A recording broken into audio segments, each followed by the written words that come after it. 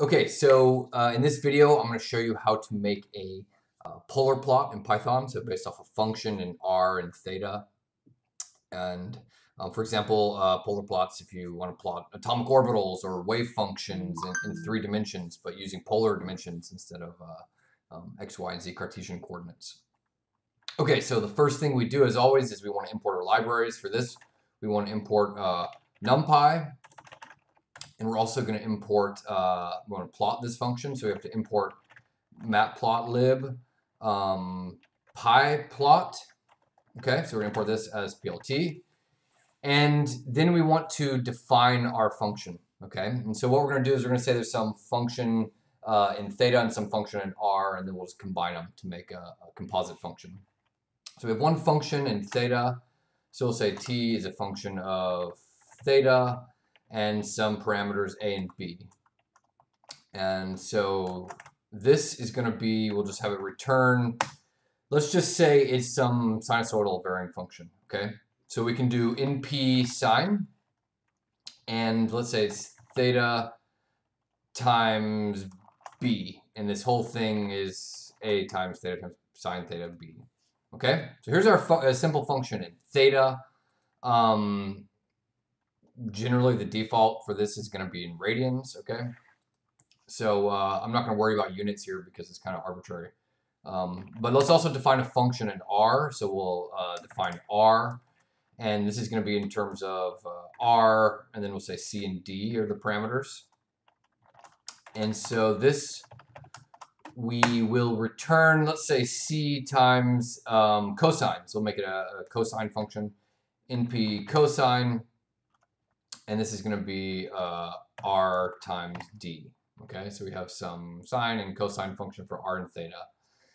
And now we want to make a list, okay? So to generate a polar plot, we need to make a grid. So it's an R and theta, so it's going to be a 2D plot, kind of like a contour plot or a heat map. And we want to make a grid. And so this is kind of the specifics on how to make the grid in Python.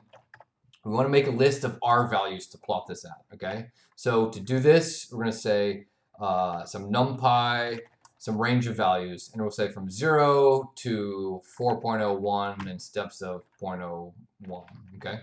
So to include 4, we need to have it go to 4 plus the delta R. So 4.01 will give you a list. I mean, we can evaluate this here.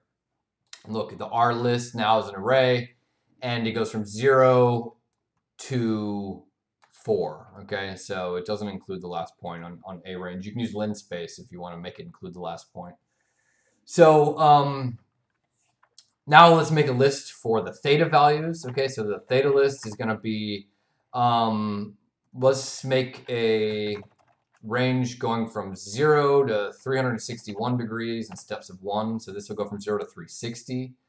But we want this in radians, okay? So np radians. And we, so basically this is going to be, we can say this is in angstroms, for example.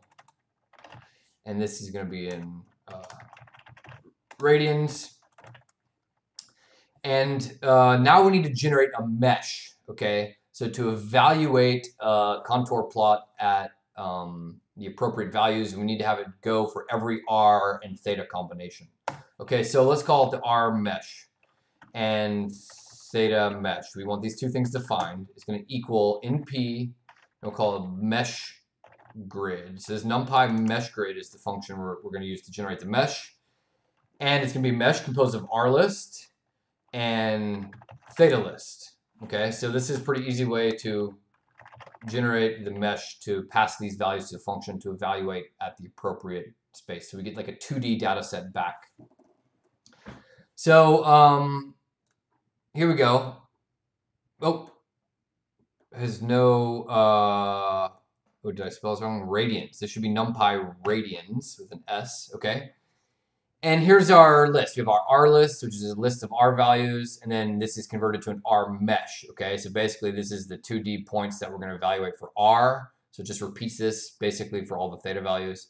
And here's our theta list is a 1D data set in theta going from 0 to 2 pi in radians. and a theta mesh is going to look like this, okay? So here's the rmesh and theta mesh. So we can pass these mesh values to get the correct 2D data set for our polar plot or for any contour plot.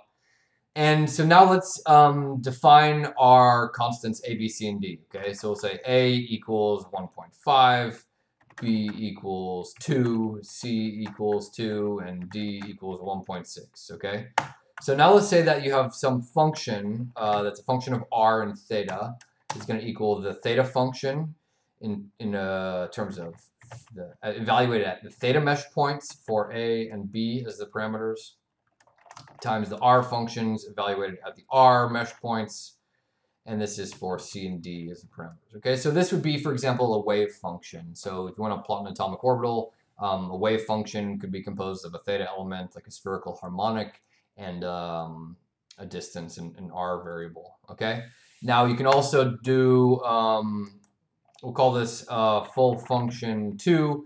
And for example, if this is a wave function, if you want to get a probability density, you would want to square this, okay? So it would say full function squared. How you do squared is you just do this double, I don't really know what this mark is called, this multiplication sign. I mean, you do it twice. You don't do the caret, okay? You do this twice, and that means squared. Of course, in polar coordinates, if this was, I mean, this is arbitrary, but if this was a wave function and we wanted a probability density, we also need to multiply by R squared. Okay, this is just a unit conversion. It depends on your function, but for example, we can define different functions. Okay, so now we make our plot, and so for the plot, we're going to say we're going to define a new figure and axis data. Okay, for example, the polar plot axis data, and here's where we can call plot. Let's call subplots.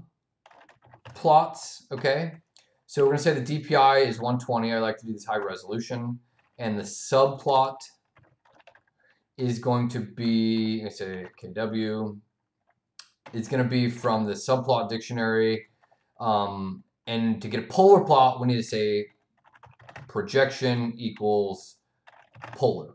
Okay, so this is the notation you use to pull the polar subplot, the polar axes out for this plot. Okay, and now we can define this axis data as AX. So let's call a contour plot, C-O-U-N-T, wait, C-O-N contour. Contour F is the plot we're going to use. Okay, and basically what this does is it's a contour plot, which you could just normally call, but by doing this ahead of time, we've defined this contour plot as being in polar coordinates. Okay, so these axes are defined in polar coordinates. Okay, so now we pass it the theta values. So this is the theta mesh and R mesh values. Okay, so these are the X data and Y data that we're going to plot on the grid. But the function values are evaluated at these theta and R values. Okay, so the evaluated points are full function. Okay, so this is the Z values, for instance, evaluated at this R and theta. And say 100, and this is the number of contours that you'd want. And then we can do this, for example, and let's see what this looks like. So if you plot this, now we get a contour plot. Okay. Oh, so I'm sorry, we need to put a dictionary. So there's a T dictionary missing here. Okay, and look, we're going to generate a polar plot. Here's what it looks like.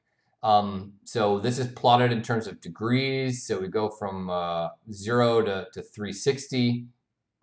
And we have the R values denoted as distances away. You can add labels and whatnot. You can go into the details for this.